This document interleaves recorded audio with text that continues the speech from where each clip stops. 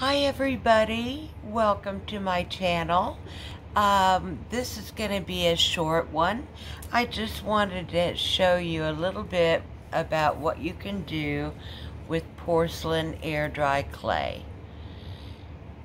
And what I did when I made this bird is I took an item that had a pattern on it and I pushed it onto the clay. Now I wanted more, like here you can see the pattern didn't do well. It didn't show through. So what do you do in that case? Well, I got to thinking, what do you do? I came up with this. And on here you can see them, the little drawn on flowers all through here are from me. Yeah, and then right in here. And I was fixing to do just maybe a few here. But that, I want to show you what to do if you do what I just did and get a bad result. One of these little tools, they came, let's see here. Hey Bella's getting a bark for us. What'd you hear? They come with four, they're rolling. I use them to roll on the wet clay. I use them to make lines and so forth when the clay is wet. But I have discovered when the clay is dry, I can also use them. And there's one that has an awesome small little point. I don't know if you can see it or not. I'm hoping you can.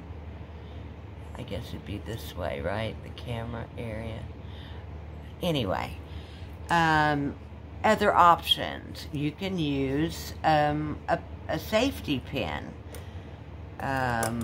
or a bobbin type of instrument. You can use your X-Acto knife maybe.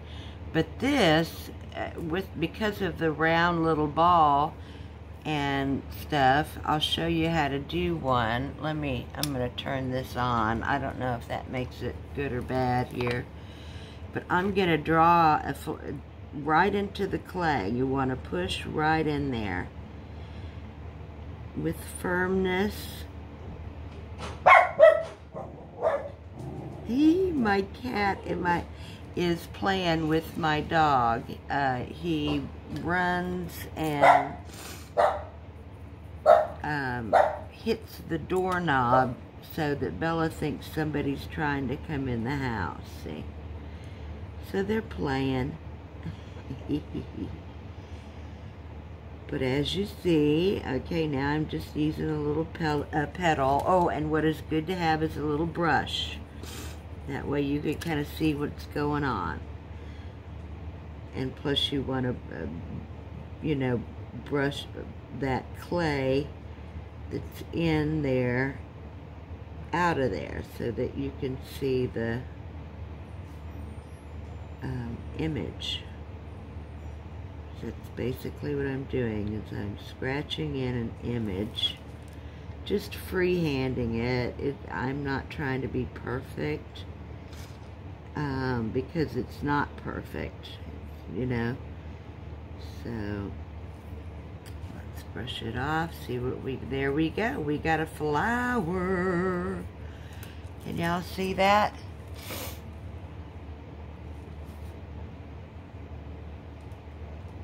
And I'll go both ways because I'm not sure which way is good or bad for y'all. Let the camera adjust to it. I'm not sure. I wish y'all tell me in the comments what is good. What's good for me is that to be on. And I think it is to you because when I look up, it looks like I can see the flowers. Anyway, I'll do one more. And now here's some leaves that did come through that when I pressed. Here's a flower here that did come through. So all I'm going to do is go around it to make it a little deeper, you know, make it a little bit more pronounced. Oh, that's a cool print that came out. And one petal wasn't there, so I helped it out a little bit. Oh, isn't that pretty? So that's what you can do. If you know, it could be leaves that you were wanting to put on here. Get your tool, something sharp, whatever, you can carve right into it. Thank you for joining me. This is just a quick tips on how to carve into porcelain air dry clay by Crayola, by the way. Inspirations go out to Red Rocking Bird. Thank you for watching. Oh, please subscribe. Hit the thumbs up if you like it. It helps my channel grow. It does so much for me. A thumbs up if you like it. I really appreciate it. You guys have a good day. Thank you for joining me. Bye.